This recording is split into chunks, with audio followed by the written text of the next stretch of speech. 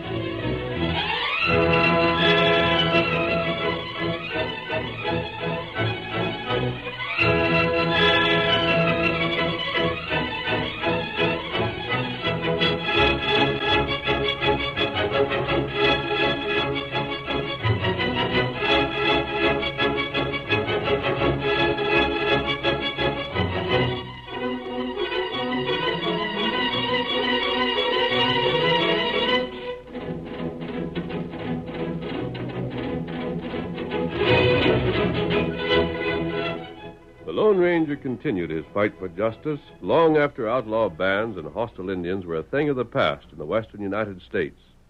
There were still criminals who evaded the law rather than defying it. There were still honest men and women who stood in danger of losing life and property, men and women whom the law could not help and whose only hope for justice lay in the masked rider of the plains. Return with us now to those thrilling days of yesteryear. From out of the past come the thundering hoofbeats of the great horse Silver. The Lone Ranger rides again. Come on, Silver! We're heading for Mercer City. Someone's waiting on the trail ahead. Hi-yo, Silver! Away! A woman in her early 30s mounted the steps of one of the larger houses in Mercer City, crossed the porch, and rapped on the door.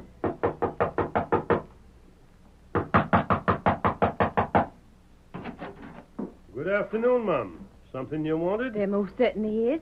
I wish to speak to my husband. Huh? I'm Mrs. Christy. Well, now, Mum, there must be some mistake. Mr. Christy lives here right enough, but I never heard as how he had a wife. You sure you've come to the right place? This is where Thomas Christy lives? Yes, that's Then right. I've come to the right place. And my husband's going to have plenty to explain. Just stand aside. Now, wait, Mum. You can't go in. Where is my husband? Mr. Christy's in his room. Well, then but I'm you going can't... there. Show me the way. Mum, wait. There's some mistake, I tell you. He don't Are you going to take me to him, or must I find him myself? Very well. I'll find him. No, wait, please, Mum. Now, don't try to stop me. But you can't go in there. out here? Mr. Foster, this lady's claiming to be Mr. Christy's wife, and... Oh, it's you, is it? Well, now maybe I'll get to the bottom of this. Yes? Why hasn't my husband written me? Why do I have to come all the way from Texas to find out? One moment. Jed, Yeah? have you repaired my saddle as I asked you? Not yet, Mr. Foster. I ain't had time. Then but see to it at once. You mean... At once. Sure, Mr. Foster, sure.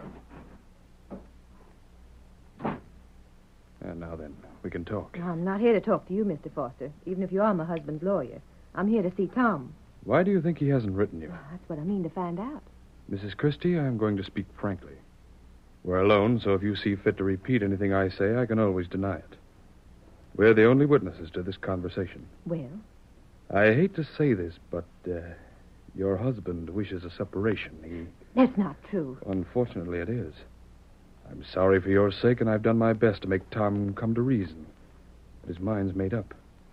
He's perfectly willing to see that you're provided with what monies you'll need for your support. I won't believe any such thing until Tom tells me so himself. It won't do any good to be stubborn. I'll tell him I'm here and I'm not leaving until he's talked to me. I can't. When your husband inherited the JX ranch upon the death of his uncle, he employed me to come here with him as his legal advisor. If I were to go against his wishes now, it would mean my dismissal. Surely you appreciate my position. I don't know why and I don't know how, but if Tom wishes to leave me, somehow you're behind it. Just as surely as I'm standing here, you're behind it. Please. I never trusted you, and I told Tom so before he went to you. Well, if you're going to question my honesty, I I do. can... I most certainly do. Why, Tom and I never had a quarrel in the 10 years we've been married. I love my husband, Mr. Foster, and he loves me. Unless you've done something to poison his mind against me. I'm afraid you're letting your natural anger affect your discretion. Is that my husband's room? Well, Is it? Well, yes. Then I'm going in there. You can't. Hey, what in the dickens is all the chatter for out here? Who's this, Foster? Who are you? Huh? Me? Well, my handle's Christy, ma'am. Tom Christy. Why? You're not. Oh, Mr. Foster, where's my husband? What have you done with him? Ma'am, if Tom here isn't your husband, then I'm afraid you must have made some mistake. Don't lie to me. You came to Mercer City with my husband, and you know it. This man is not my husband. You're up to something. Don't excite yourself, please. Either you tell me what's become of Tom, or I go to the sheriff. Hey, Foster, what's the matter with her, eh? Is she local? I very much fear that she is. All right. It's easy enough for the two of you to laugh when I ask questions. Now we'll see if you laugh when the sheriff questions you. Ma'am, I promise you we'll be happy to answer 1,000 questions for the sheriff if he wishes it. We'll see. Foster, I don't know if this is so doggone funny or not. She ain't fooling. She'll go to the sheriff just like she said she And would. welcome. I've prepared the sheriff. Just the same, But I if don't... you're still worried, forget it. I intend to call on the sheriff myself.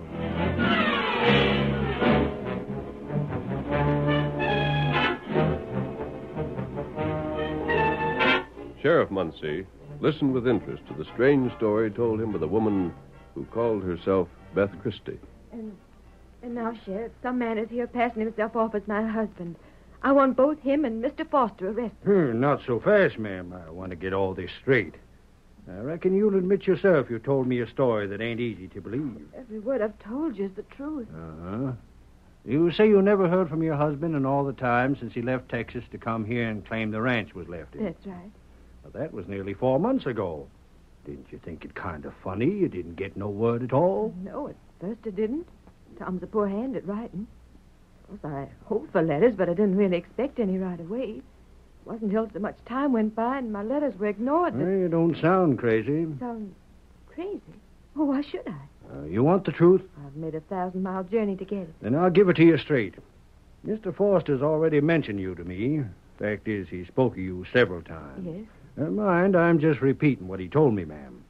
What he said was that where he come from, it was well known that you weren't quite right in your head. Oh, the very idea. That you got funny notions, and being hitched to Mr. Christy was one of them. It's a lie. Every word he told you's a lie.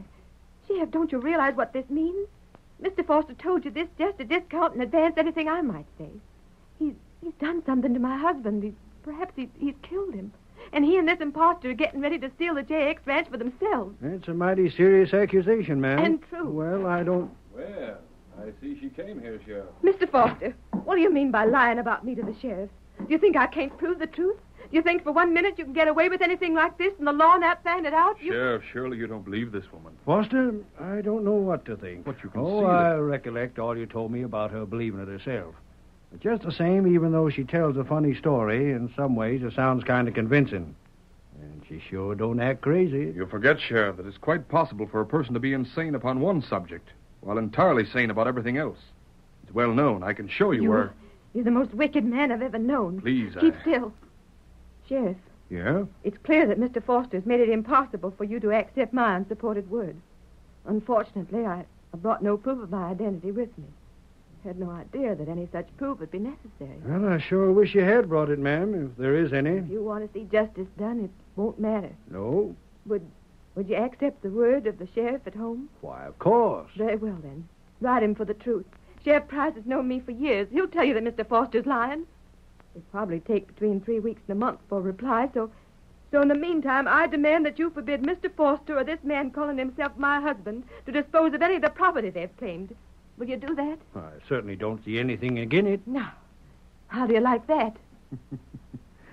I think it's a splendid arrangement. What? As a matter of fact, I'd intended to make the identical suggestion myself. Sheriff, Yeah? you have my word that none of the JX property will be sold until this matter is cleared up to your satisfaction. On one condition. What condition is that? That if you find I've told you the truth, as you will, that you permit me to make arrangements for this woman's care. course, Mr. Christy is in no sense responsible for her mental condition, but nevertheless he feels he should do what he can to help her. Under the care of a doctor, she might... You're hateful. Mr. Foster, that can wait. But I'm writing that letter and sending it to Texas today. Good. Fine. And for now, all I got is this to say. One of you is lying fit to bust. And when I find out which one it is, I'll make the fur fly.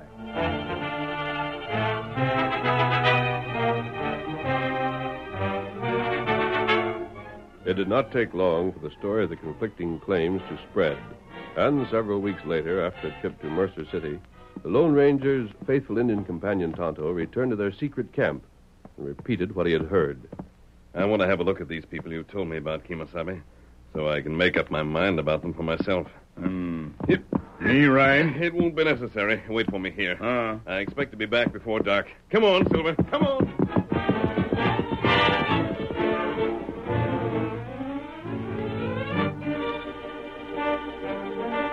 Several hours later... Sheriff, they told me the letter has come. Have you read it? Did it say what You'd better sit down, ma'am. But I... take your chair. You'll likely have a couple of minutes to wait. But can't you tell me? I ain't even opened the letter yet, ma'am. All I know is that it must be the one because it's got Sheriff Price's name written on the back of the envelope. But why haven't you opened it? Oh, read it, please. Don't you see that I ain't opening it till Mr. Foster and Mr. Christy are here, too. I've sent for them. They should be along right quick now. Then we'll all get to the bottom of this together. But you'll arrest them if that letter backs up my story. So doggone fast, ma'am, it'll make their heads swim. Thank you. That's all I wanted to know. And here they come now. I told you wouldn't have long to wait. Good afternoon, Sheriff. You sent for us? I did, Foster. Howdy, Mr. Christy. Howdy. Hello there, Doc. What are you doing here? I asked Dr. English to accompany us. I hope you have no objection. Sure not. Sure not. Help yourselves to chairs. There's enough to go around, I reckon. Here, what you want us for, Sheriff? I have a letter from Sheriff Price. And it says? Well, what it says, I don't know. Like I was just saying before you got here, I didn't want to open it till you was all here to once. Well, we're here. What's holding you back? Nothing. We'll see what's in it right now. Mr. Foster, Yes? I wonder that you had the courage to come here when you know that the truth will see you jailed. Ma'am, we're not here to argue. One way or another, this will be decided when the sheriff has told us what that letter says. Oh, please, what does it say? Here, just a second. I ain't quite finished with it. Ah. Yes? Now, ma'am, promise me you ain't going to take on none. I ain't doubting at all that you believe every word of what you told me. But it's just a wrong idea you somehow got in your head. You mean that... Sheriff Price writes the same as when was told me by Mr. Foster and Mr. Christy here. He says your real name's Mrs. Johnson. And it's well known where you come from that you ain't just exactly responsible for the notions you sometimes get. No. Sheriff Price would never write that. It's not true. You haven't read the letter right. You can't have. I asked you not to make a fuss, ma'am. Thank you, Sheriff, for permitting us to prove our honesty. Well, that's all right. I hope this delay ain't caused you too much trouble. Not at all. I'd like to remind you of the suggestion I made earlier. Knowing what the letter would say, we brought Dr. English with us. Yeah? At our request, and unknown to Mrs. Johnson, of course, he's had her under observation. He believes with time he might effect a cure. Mr. Christy is willing to pay him to make the attempt. Dr. English would take Mrs. Johnson into his home You and... can't. Sheriff, you have to believe me. This is a trick, I tell you. Please, you hush, must. ma'am. Hush now. Well, Sheriff? Mr. Foster, if you want my opinion, I think after all the trouble this lady's caused you, it's one of the finest offers I've ever heard made. I got no objection at all. I only hope the doc can help her. Take her with you, Doctor. Perhaps you'd better help, Christy. Come on, Mrs. Johnson. Let me go. Sheriff, they'll kill me just like they must have killed Tom. You don't know what you're doing, Sheriff. Make them let me go, please. Please, make them let me go. For your own good, man. Just go along peaceable, ma'am. It ain't going to do you no manner of good to kick up a rumpus. Please, you can't. Come on. Poor woman. In many ways, a most excellent woman, Sheriff. It's a pity that she's so obviously insane.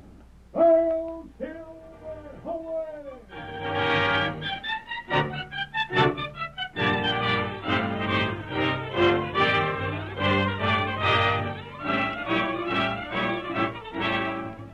The curtain falls on the first act of our Lone Ranger story. Before the next exciting scenes, please permit us to pause for just a few moments.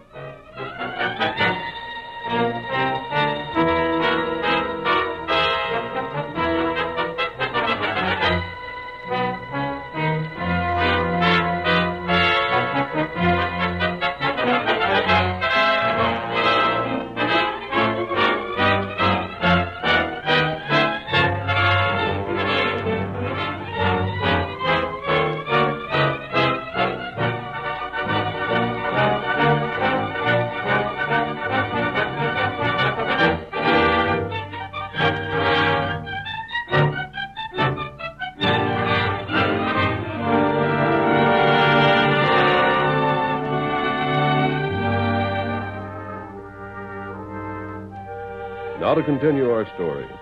It was just at dusk when the Lone Ranger returned to the camp where Tonto was waiting. Oh, Silver. Oh, boy. Oh, there. Oh. What you find out? Several months they got word from Texas that bore out Foster's story. Oh. And yet, What matter? Tonto, I don't know. Foster and Christy both claimed the woman was insane. Sheriff Muncie wrote to Texas and got an answer stating their claim was true. That should be all there is to it. We needed other places, Kemosabe, and we have no excuse for staying here now that this matter is settled. But somehow, Tonto, I can't help feeling something's wrong. That something's going on here we know nothing about.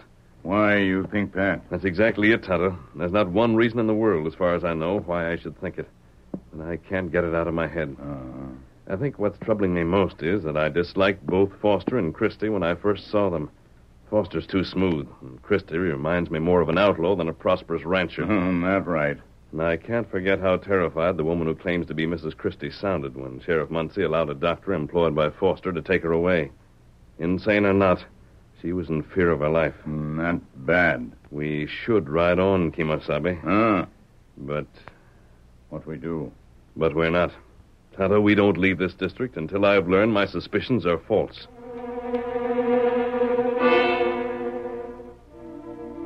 Several days later, in the home of Dr. English. Oh, hello, Foster. You've kept me waiting, Doctor. I'm sorry. I didn't know you were here. I've been in my patient's room to see that she eats her food. How is she? Weaker? Much weaker. Does she suspect That her food is poisoned? Certainly not. I told you I'd give her only small amounts at a time. You see, I want it to look as though she's gradually failing from natural causes. I've already explained to the sheriff that she may not live. You told the sheriff that? No, there's no cause to be alarmed. I had to tell him something, didn't I? If he wasn't given to understand that she was ill, how would I be able to explain her death afterwards? Yes. Yes, perhaps you're right. And, of course, I explained that I was doing everything in my power to save her. You're a good man, English. I see you're going to be worth what you're costing us. Did you doubt that I would be? I take nothing for granted. Nothing and no one. You'd be a fool if you did. By the way, I'm glad that you came. There's something I've been wanting to ask you. Yes? That letter the sheriff got.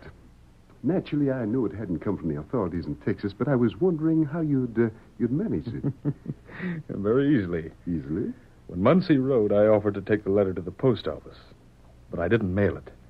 Instead, I mailed a letter I'd written to a friend of mine. Acting upon my instructions, he replied to Muncie, signing Sheriff Price's signature. Simple, huh? Very. And this fellow you call Christy, who is he really?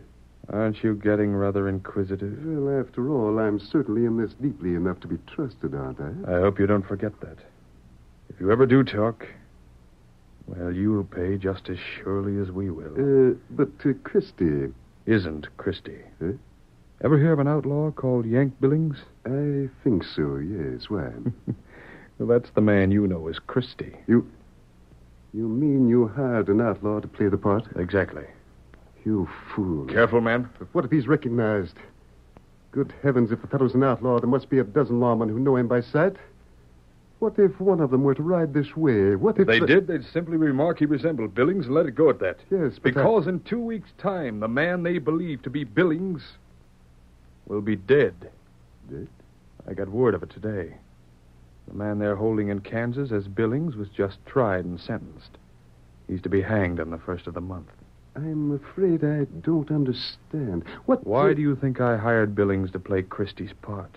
I don't know. I supposed you were friends. I don't make friends of outlaws unless there's a reason for it.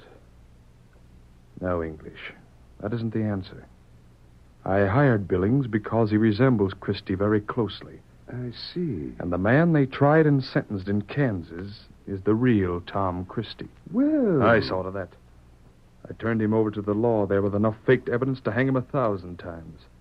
As his lawyer, I possessed all his credentials.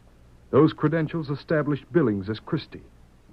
When the real Christy and his wife are dead, the only two people in the world who would question his identity will be out of the way. Splendid. And not only that, but Christy's death will end the law's search for Billings. You had this plan better than I thought, Foster. Everything's blown over. We sell Christy's property here and skip out. Soon? As soon as I think it's safe. English. Perhaps you're thinking I talk too much. But I've had a purpose in telling you this. Yes? I want you to realize fully just how important it is that Mrs. Christy dies without her death attaching any suspicion to us. Take my word for it, Foster. It won't. Good. If it does, it means the loss of a fortune and our necks. That evening, Sheriff Muncie drew his horse to a stop in front of his office. Oh, boy. Oh, there. Oh, boy. Evening, Sheriff.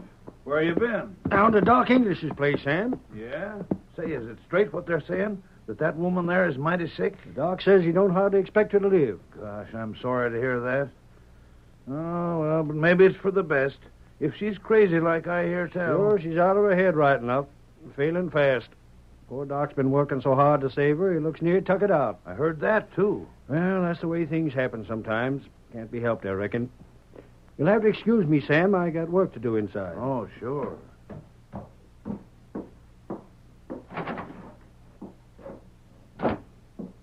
Don't light that lamp, Sheriff. What the? And don't call out. A masked man. Right. You. We're going to have a talk. What are you after? Justice. I don't and know. a woman's life. Makes sense. I will. Sheriff, you've been tricked.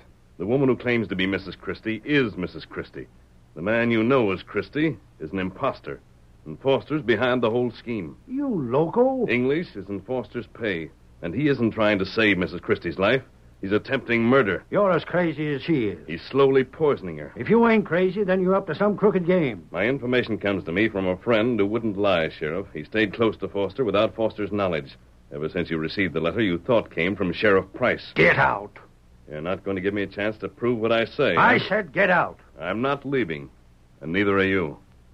Sheriff, lock that door. What do you mean We're by... staying here until it's time to act, Sheriff. We're not going to be disturbed.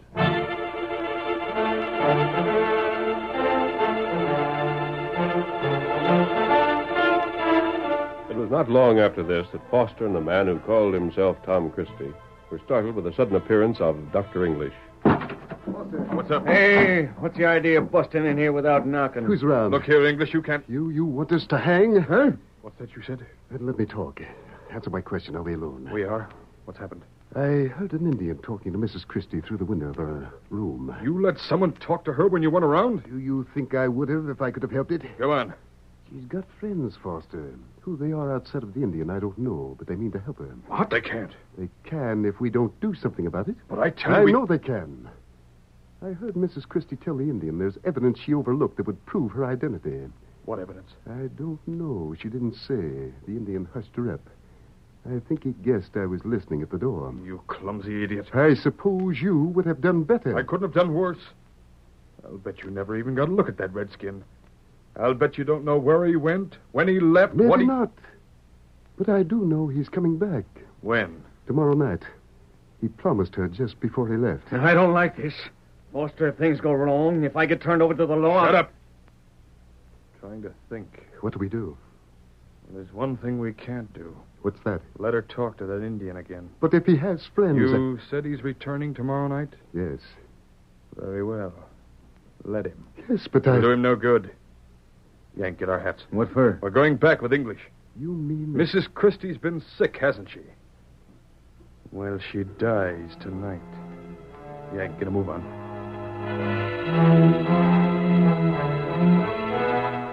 Less than 30 minutes later, Dr. English rapped lightly on Mrs. Christie's door. Are you awake? I'm awake. Foster, Good evening. How you feeling, ma'am? get them out of here, Doctor. Get them out. But what's the matter? They want to see me die. They're killers. They killed my husband. Get them out. Oh, I'm sorry you feel this way, ma'am. We just called because we've been told you were ill and wanted to see how you were... Please get them out. Of course, if you'd rather not talk to them. Here, drink this first, then we'll leave. What is it? Just something to make you well again. Now drink it down. It won't taste bad at all. No. But you have to take medicine when I order it, you know. And just as soon as you've taken it, we'll leave you to yourself. Come on now. Very well. You say I must? There, that's much better. Don't touch that. Say, what? Come along, Sheriff. Sheriff, what are you doing here with a masked man? That's my business. But Quiet. Now to keep them covered. Uh-huh. Mrs. Christie, give me that glass. Here, leave that alone. That's her medicine. You This can't take is that. medicine, huh? It is. She needs it. Give it to her at once. And if it's medicine, Doctor, you shouldn't be afraid to drink it. But Swallow this. Let me go. No, take it away. Sheriff, can't you do something? I don't see why I'd object to drinking that there stuff if it ain't harmful, Doc. Come on, let's see you down it. No, I won't. Then perhaps Foster will. Keep that away from me. How about you? No, I won't touch it. Sheriff, this fellow has no right to order us around. He's... Just a second. but can't the you- masked fella said it was mighty likely you fellas would be trying to poison this here lady. I'll tell you frankly, I told him he was loco. But it's beginning to look as though maybe he wasn't. He is. Then I'll leave it up to you to prove it. If he was lying, you can prove it in just 1 second by drinking what's in that glass. But If you won't drink it, then it's plain enough he was telling the truth. Wait, no, please. I'll force it down him. No, stop it. No, That's all the proof I need. Stranger, you was right. Well, blast you! Watch out. Me get him. Oh, my arm. Another move from one of you and you'll get worse. You three skunks just heist your hands. Another try like that, and I'll blast you myself. You got us into this English. You hadn't been fool enough to let the Indian hear you. Foster, you got things twisted around. Huh? It wasn't the doc here that let the engine hear him. It was the engine and Mrs. Christie that let themselves be heard. What are you talking about? The masked man told me your scheme. The engine talked to Mrs. Christie when he knew the doc would be listening. All that about coming back again tomorrow night was just to fool you. The masked man figured it'd force you to try and shut Mrs. Christie's mouth before tomorrow night come around. Tricked. Yes, so. Sheriff, make them tell what they've done with my husband. Ma'am, that was something I near forgot. Yes, The masked fella told me to tell you not to worry. but He's got a good notion where your husband is, and he's promised to get him back for you safe and sound. Oh, thank heaven. Now, you fellas, start marching, and don't waste time. You've got a lot of explaining to do before you hang. Hail, Silver, away!